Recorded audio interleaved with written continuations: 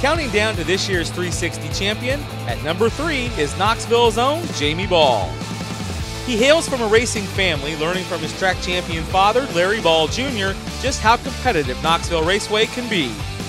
Jamie Ball has overcome injury and has showed he has the speed to be a contender at Knoxville each and every week. Ball made the most famous right-hand turn in racing on June 21st, taking the L&J Enterprises 5J to Knoxville Raceway victory lane, earning his first career 360 feature win in an evening he will never forget. But Ball wasn't done there. He finished inside the top 10 9 times, including 5 top 5 finishes and 2 heat race wins. Ladies and gentlemen, please welcome your 2014 360 Lucas Oil Knoxville Championship Cup Series third place points winner, Jamie Ball.